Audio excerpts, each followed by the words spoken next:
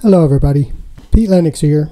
Today I'll be reading Chapter 2 of Book 4 by Aleister Crowley. The title of Chapter 2 is Pranayama and its parallel in speech and Mantrayoga. Now this chapter is mostly about Mantrayoga and very little about Pranayama. Crowley does give several mantras that can be used. I'm not sure of the pronunciation of all of them, so I have put the pages where they're written down, and you can decide for yourself if you want to use them. He does give an interesting technique for using the mantra that some may find interesting. Well, enjoy. Don't forget to like and subscribe, and we'll be back later. Thanks. Hello everybody, this is Pete Lennox. Today I will be reading you Chapter 2 of the book 4 by Aleister Crowley. The name of this chapter is Pranayama and its parallel in speech, Mantrayoga.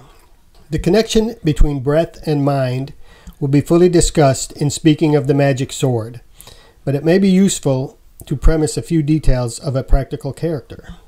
You may consult various Hindu manuals and the writings of Chuang-Tzu for various notable theories as to method and result, but in this skeptical system, one had better content oneself with statements which are not worth the trouble of doubting. The ultimate idea of meditation being to still the mind, it may be considered a useful preliminary to still consciousness of all the functions of the body. This has been dealt with in the chapter on asana. One may, however, mention that some yogis carry it to the point of trying to stop the beating of the heart.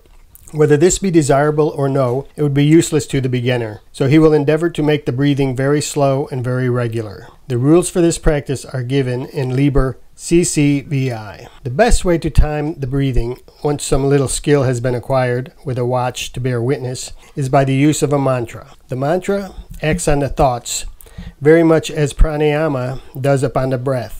The thought is bound down to a recurring cycle. Any intruding thoughts are thrown off by the mantra, just as pieces of putty would be from a flywheel. And the swifter the wheel, the more difficult would it be for anything to stick. This is the proper way to practice a mantra. Utter it as loudly and slowly as possible 10 times. Then not quite so loudly, and a very little faster, 10 times more. Continue this process until there's nothing but a rapid movement of the lips. This movement should be continued with increased velocity and diminishing intensity until the mental muttering completely absorbs the physical. The student is by this time absolutely still with the mantra racing in his brain. He should, however, continue to speed it up until he reaches his limit, at which he should continue for as long as possible, and then cease the practice by reversing the process above described.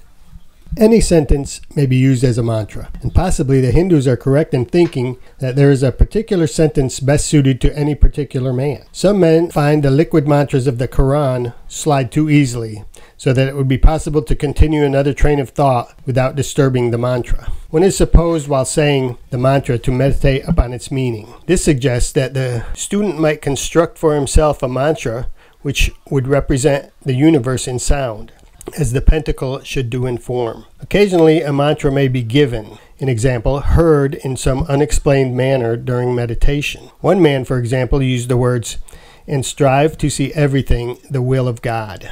To another, while engaged in killing thoughts, came the words, "and push it down," apparently referring to the action of the inhibitory centers which he was using. By keeping on with this, he got his result. The ideal mantra should be rhythmical. One might even say musical, but there should be sufficient emphasis on some syllable to assist the faculty of attention.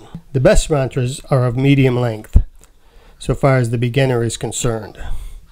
If the mantra is too long, one is apt to forget it, unless one practices very hard for a great length of time. On the other hand, mantras of a single syllable, such as Om, are rather jerky. The rhythmical idea is lost. Here are a few useful mantras. Om, Om Tata Sata Om. This mantra is purely spontaneic. Om Mani Padme Hum. Om Shivaya Vashi. Allah Hua Alua Alazi Laiha Ilahua. Here are some longer ones. The famous Gayatra.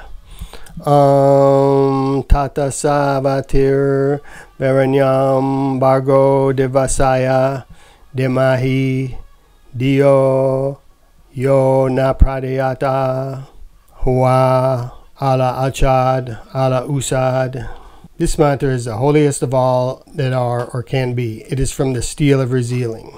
Kadua Tuf Urbu Bia Shafu Dudu Nur Af Anataru. Such are enough for selection. There are many other mantras.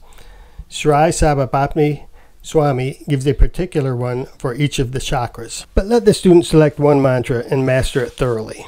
You have not even begun to master a mantra until it continues unbroken through sleep. This is much easier than it sounds. Some schools advocate practicing a mantra with the aid of instrumental music and dancing. Certainly very remarkable effects are obtained in the way of magical powers. Whether great spiritual results are equally common is a doubtful point. Persons wishing to study them may remember that the Sahara Desert is within 3 days of London, and no doubt the city Ayaswa would be glad to accept pupils. This discussion of the parallel science of Mantrayoga has led us far indeed from the subject of pranayama is notably useful in quieting the emotions and appetites. And whether by reason of the mechanical pressure which it exerts or by the thorough combustion which it assures in the lungs, it seems to be admirable from the standpoint of health. Digestive troubles, in particular, are very easy to remove in this way. It purifies both the body and the lower functions of the mind, and should be practiced certainly never less than 1 hour daily by the serious student. 4 hours is a better period, a golden mean. 16 hours is too much for most people. The end of Chapter 2. Thanks for listening, everybody. This is Pete Lennox, and I want you to subscribe and like, and I'll be sending out some more chapters later. Thanks, bye.